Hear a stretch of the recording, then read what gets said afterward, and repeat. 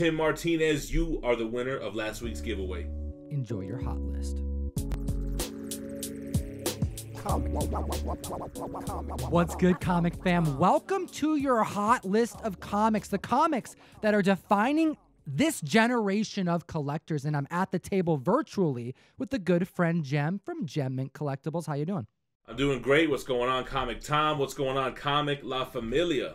Hit that subscribe button, slap that like button. We bring this video to you every single week, and we got to jump into this list at number 10 with possibly the worst looking key comic book in existence. This might be the ugliest X-Men first appearance cover of all time. We're talking about Avengers Annual 10, the first appearance of Rogue. Yo, I straight up started complaining about this cover, and you cut me off, and you started ranting. You don't like this either, huh? No, it's a terrible cover. It's like an interior page for a cover. That's right. It's just cluttered. And for the longest time, I didn't even notice that Rogue is actually on it. The shadowy figure that's like hidden down there happens to be the first Rogue. But here we go. We're talking about the direct market edition because we have seen some substantial hikes in price over the last literally 10 months.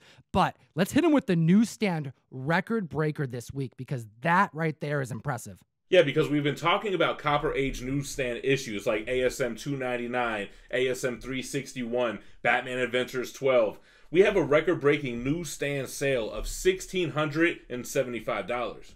Now let's talk about the direct market edition. Earlier this year, at the start, pre-pandemic, CGC 9.8s hitting $300. Then we keep going in May. Oh, wow, broke $400. Now we're looking in June, breaking $500, officially doubling in price mid-year. And then September saw $700 highs. Right now we're reporting on sales hitting as high as $950 this month, but as low as $850. It's hovering around there. Yeah, so that makes sense why we saw that $1,675 sale for the newsstand. It's going for about double compared to the direct market. Gem, that newsstand bump is real. The newsstand effect is in high gear. It's hot, and it's flaming like the motorcycle on this next cover at number 9. Johnny blazing in with Marvel Spotlight issue number 5, the first appearance of Ghost Rider. Yeah, this is one of those Copper Age keys with a black cover that is just super tough and high grade. It's just relentless when it shows those white color breaking ticks, which makes 9.0s essentially grails for this book. But now we're seeing 8.0s kind of rising up and becoming sought after as well. You got to keep in mind there are only 3 CGC 9.8s on the census, super rare and high grade. Hellstrom over on Hulu dropped last month. To a lot of people's surprise, it was actually pretty dang good. And there was a lot of alluding to the spirit of vengeance. And really, that was the direction. We were going to see, very likely, Ghost Rider in the Hulu Supernatural universe. Until the big change in Kevin Feige getting involved, moving all the Supernatural plans to franchises like Moon Knight, Werewolf by Night, probably Blade and Morbius, abandoning the original Hulu plan. Ghost Rider's in limbo, but this blue chip book is still seeing records broken. We had 2 record-breaking sales this week. We have an 8.0, which previously held a record at $2,750, sold for $3,200. Then a 9.2, which once held a record of $4,400, sold for a whopping $5,290. Now at the list at number 8, Gem, we have what once was the number 1 hottest book in the world for 4 weeks and counting has dropped to number 8. Still impressive that it's on the list, but it's definitely moved. We have ASM number 300, the newsstand variant. Wow, how the mighty have fallen from number 1 to number 8. I don't know what it is. Maybe everybody scooped up their copy within that last month, but it definitely dropped down on the list. We're talking the first full appearance of Venom, the most graded CGC book in history. But it's all about the newsstands, comic fam. This book is what changed the market this year, surprising dealers and comic collectors across the world, setting the stage, the benchmark for the height of what 9.8 copies can go for. But it didn't stop there. It had a trickle effect to lower grade copies, which is what we're reporting on today. Yeah, that's a good point, because it used to be that the newsstand effect only mattered in a 9.8, in the super high grade book, but we're starting to see that effect across the board. We have CGC 8.0s that used to sell for $525, they're selling for $550. 7.0s that used to sell for $415, selling for $500. 6.0s that used to sell for $355, now selling for $400. And we have a 2.5 that had a record of $240, now selling for $265. We also know that later this year, the original cover to ASM 299 is coming to the market. I don't think we've seen the last of not just this book, but the McFarlane trifecta keys. And you know, we're talking 298, 299, and that 300. I'm gonna have to put a bid in for that.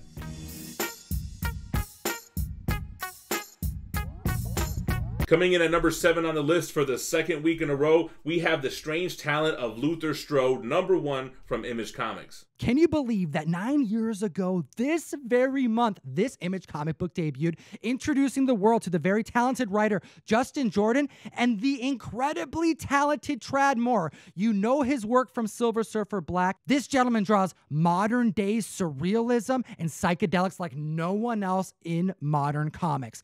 And this comic book had a low print count of 8,000. Now, back 9 years ago, people didn't really pick it up that much, and we haven't seen a whole lot of sales between now and then.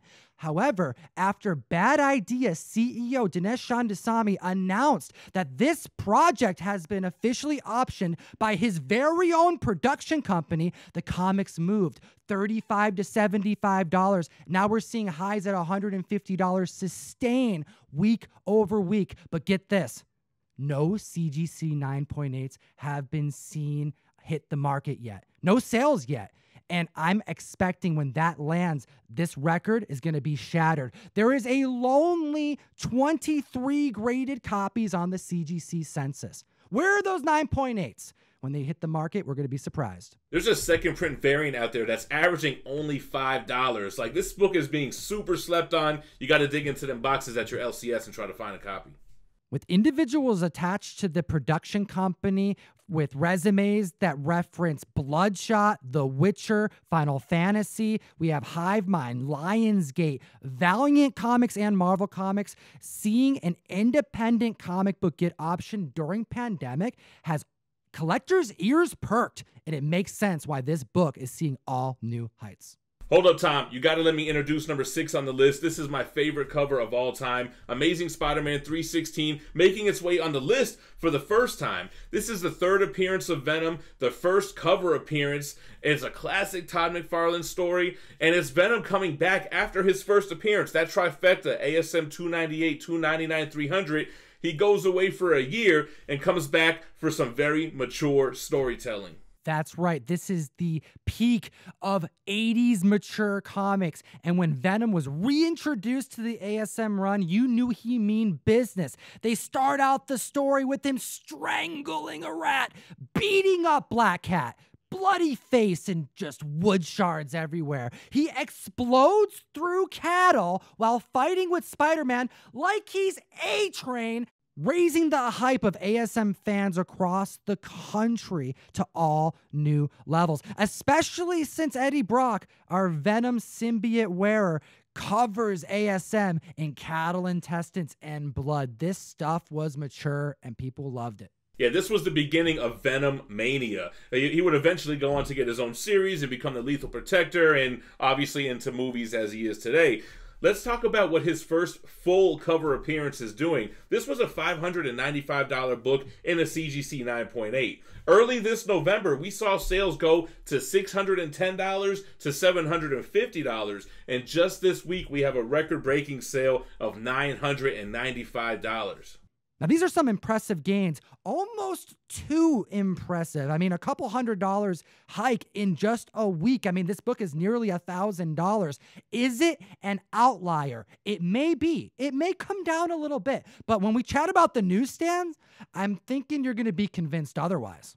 In August, we had a newsstand edition of a CGC 9.8 sell for $675. The new record that sold on Halloween of 2020 went for $1,349. But within 24 hours, we saw a $1,700 sale in a newsstand 9.8.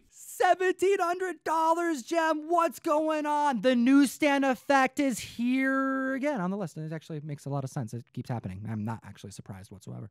All right, moving over to number 5 on the list, we have Superboy number 9. Were we wrong on calling this book a flop, a bad investment, a book that you shouldn't put money into?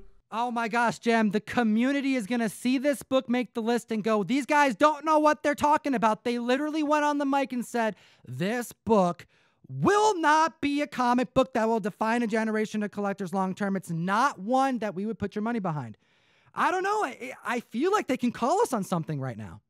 And I say we still were right. This book is so lucky that it has all these different versions, DC Universe logo versions, Mark Jewelers variants. Without that, it wouldn't be on this list. Why did it make the list at number 5 this week? All right, so we do have the first appearance of King Shark. We've been chatting about Superboy number 9 for quite a while now because of DC fandom. We know that King Shark's going to be in the James Gunn Suicide Squad 2 movie. Heck, Suicide Squad versus the JLA or whatever they're calling it, they're going to get a video game and King Shark is in it. So there's a lot of reason to spec on this character. But this isn't the book that made the list, guys, because we're talking about the DC Universe logo reprint. This is a variant. It was a variant that was included in packs of comics that were sold at Toys R Us and the like. Some of these packs were packets of 4, 8, and 30. And we have been chatting on this show for over 2.5 years about these variants and how they should be ones that you not only know about, but you should be on the hunt for.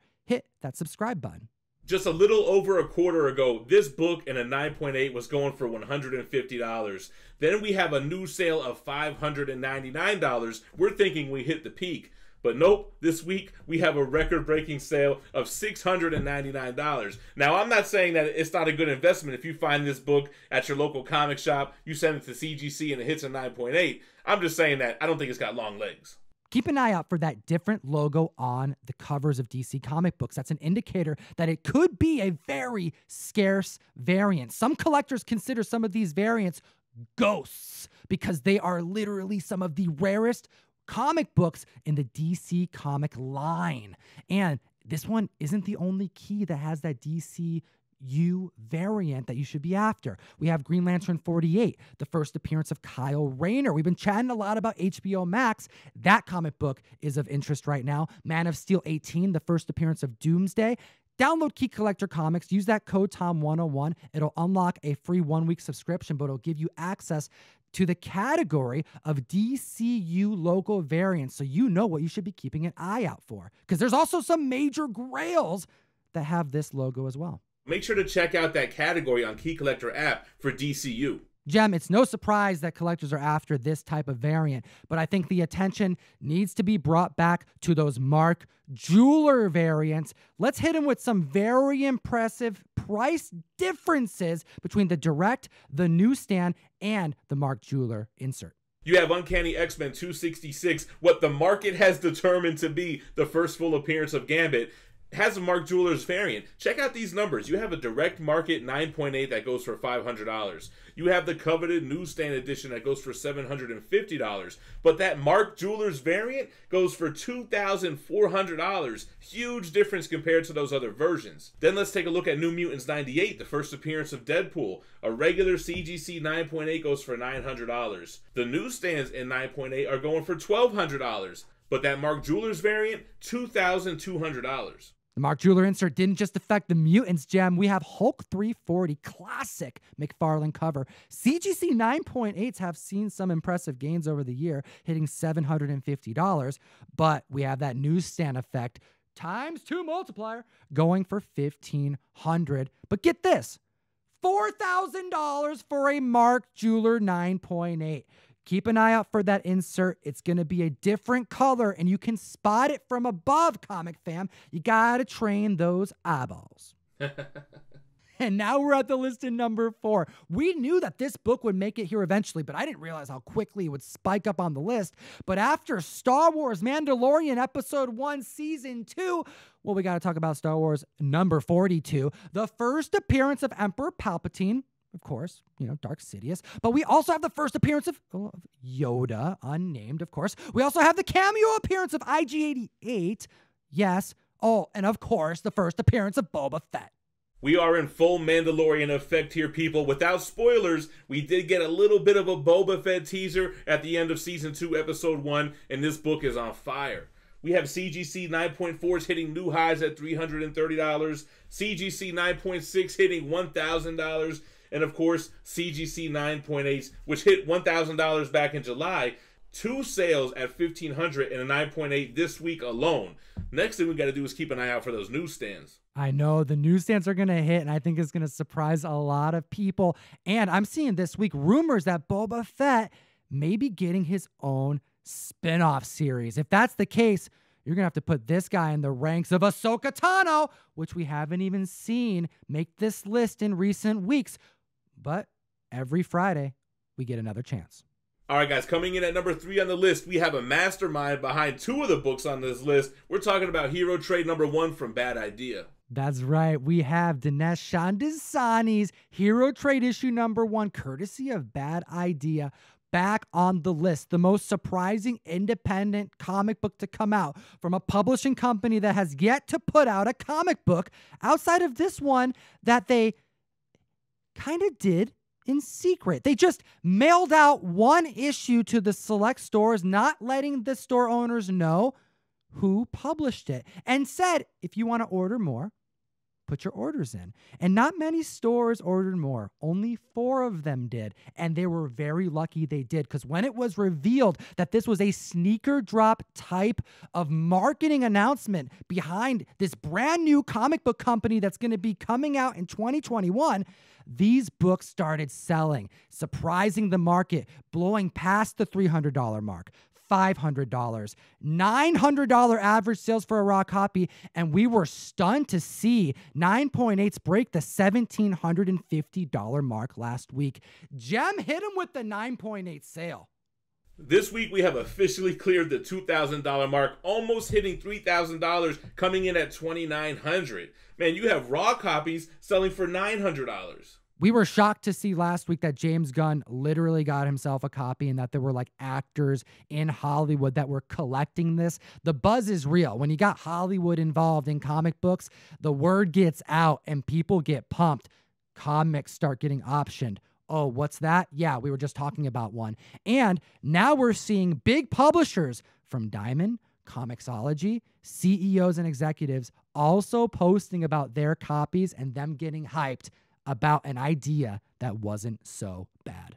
Man, I like this book so much. Number 2 on the list, TMNT Adventures number 1. That's right, the Archie Comics Ninja Turtles run. The Archie run, when they acquired the rights to produce this turtle comic, they knew that it would be a hit. These colored bandanas introduced to the pages for the first time. Quite a different version of storytelling before the cartoon, was it not? Yeah, for sure, man. Definitely more kid-friendly, not as dark, not as Frank Miller-esque as the Mirage title. This one introduces us to the first comic book appearance of Bebop, Rocksteady, and Krang.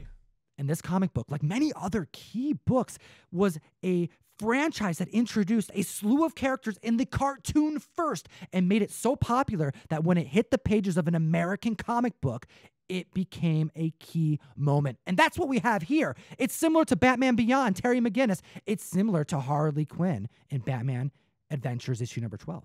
And guys, be careful because there are 2 volumes of this run. Originally, it was just a 3-issue miniseries. Then a year later, it was its own ongoing, which had a new number 1.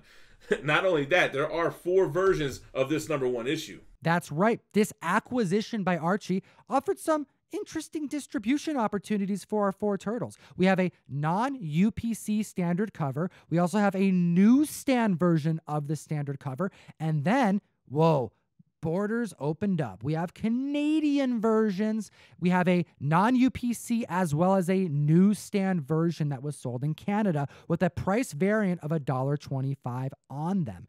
Now, let's take a look at some very impressive numbers. We have a CGC 9.2 standard copy doubling, going for what once was $80, selling for $160. We see a CGC 9.8 double in price in the same way, going from $300 to $600. The newsstand, are we going to see a multiplier? We've seen it so many times on this list before. And it's happening here again. CGC 9.8 newsstands hitting $1,200. But get this, an ungraded Canadian price variant hit $400. Comic fam, we have to wait to see what the newsstand effect is going to have to not just this comic, but to a lot of other comic books, especially if they exist out of country. Before we jump into number 1 on the list, make sure you like this video, make sure you're subscribed, and make sure you comment down below. We have a giveaway going on right now where you can win a Thor 7 Comic Tom exclusive variant. All you got to do is drop that comment. Drop that comment, comic fam. And let's chat about number 1 on the list because we've been waiting. We've been waiting for the jaw-dropping record breaker of this book for weeks now. Raphael number 1, the first appearance of Casey Jones, the first one-shot from the TMNT run, the really second most wanted key collectible from the TMNT franchise. And that's not true because you have to include gobbledygook. But I digress. This comic book, we've seen major gains, but it's been scarce. We haven't seen anything at 9.6, anything at 9.8, but we did see lower grade copies just dry up. Nothing exists online. Inventory is barren. But we saw one hit this week. Hit him with the numbers. We had a huge sale in a CGC 9.6. Keep in mind that the prior record for this book was $1,020. We had a huge eBay auction end at $2,651, breaking even the CGC 9.8 record, which stands at $2,200. What is going on, comic fam? This comic book was impressing everybody when it crossed that $1,000 marker, and now it's hitting 9.8 prices just weeks later. This comic book at 9.8, I think is going to hit $5,000 this year. Yeah, it could, because if the 9.6 is doubling up and the 9.8 is even more rare, you might be right on that. This book has only crossed that $2,000 marker 3 times in comic book history. And 2 of those times happened this very week. Hit that subscribe button, comic fam. You know we're going to be here next week if it happens again. And as always, geek responsibly and stay minty fresh. Enough said. All right, guys, if you enjoyed that video, why don't you go ahead and check out some of the other videos on the channel. You can start with the one right here to my right, your left, or how about this one below it? What do I say? My right, your left. That's pretty good, dude.